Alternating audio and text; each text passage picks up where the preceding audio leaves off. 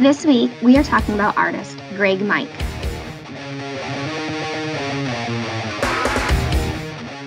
Greg Mike is an artist based out of Atlanta, Georgia. He's most known for his larger-than-life murals and silly characters. While the artist has numerous canvas paintings on display all over the world, it is most definitely his vibrant and loud murals that have made him so popular.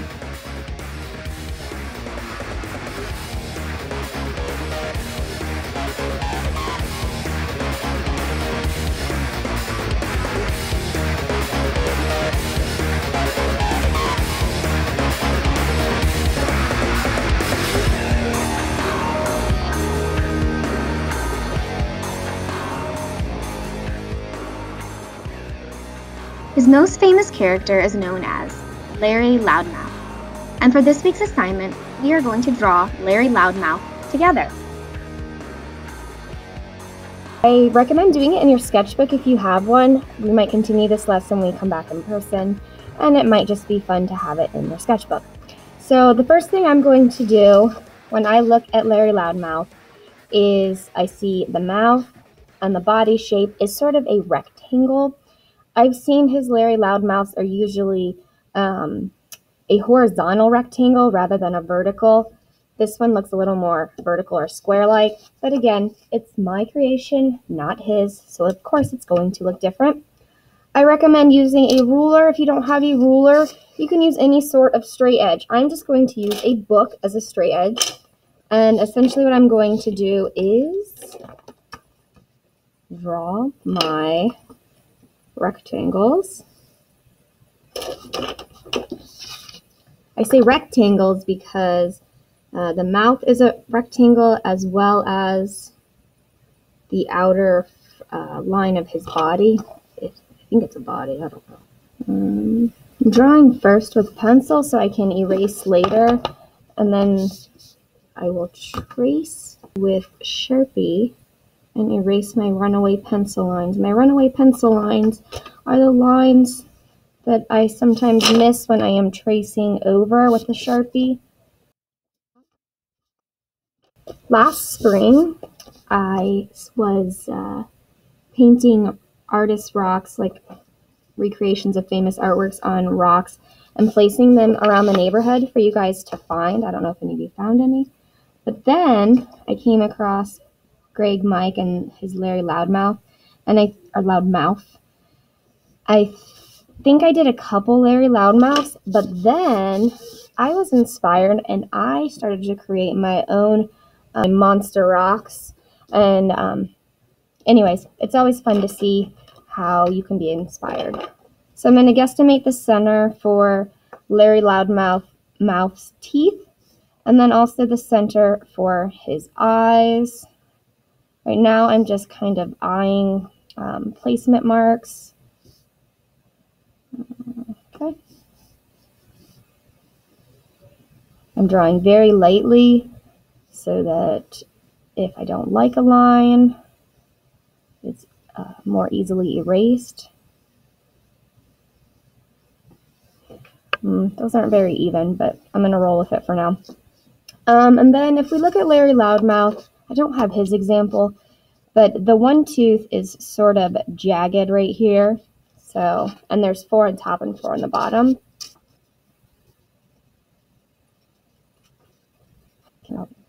And then he has his tongue.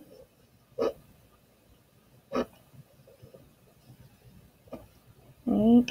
And then his eyes, which have the iris, the pupil, and then a highlight. Now I'm going to go ahead and trace it and then color it.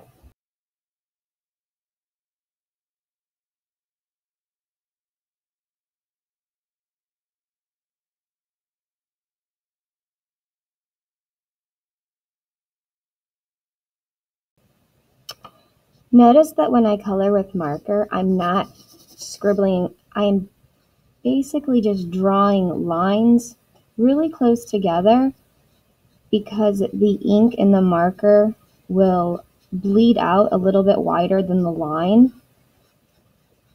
So if I just trace lines right next to each other, essentially it fills it in and appears that I am coloring, and it's much neater and it's much kinder to our marker. If you scribble, you're not going to have this nice point on your marker, and you'll use up all the ink. So all you need to do is draw lines next to each other, pretty close together, and make sure they're all going in the same direction, your lines. It'll look much neater than if you are scribbling and going crazy.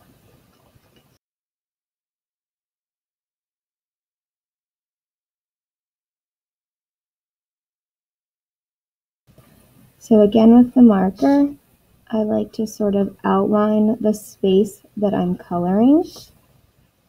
I'm adding the color too.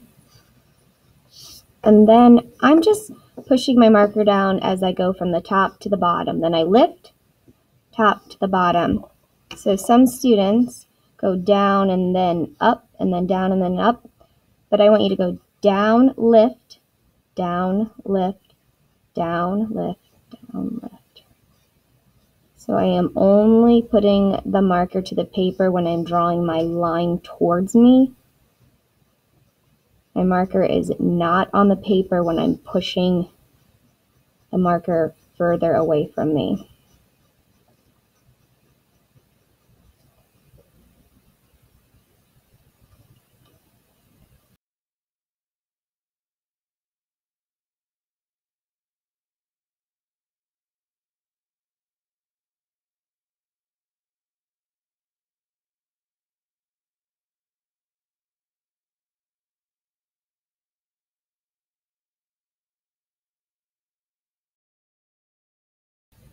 Okay, so you can see a couple differences in the two Greg mics that I made. I'm sorry, the Larry Loudmouths of Greg mics that I made. When I colored this one with marker, I made sure that all of my lines were going top to bottom, and then I turned my paper and it did top to bottom again, which makes it look like my lines are on the sides going up and down and on the top and bottom going sideways, which is totally fine. On this Larry Loudmouth, I did all of the lines up and down. What else is different? This one has a blue line right here, whereas this one doesn't. And I think that's because I totally forgot about his blue body when I was drawing this one. I just did the mouth and then the eyes, and then I remembered the blue body. So either one is fine. They both remind me of Greg Mike, and that's really all I'm looking for, is for you guys to create some sort of Larry Loudmouth replica that will remind me of Greg Mike, and know that you studied him. Don't forget to post your work to this week's Padlet. I can't wait to see what you guys created, and also don't forget your name and class code.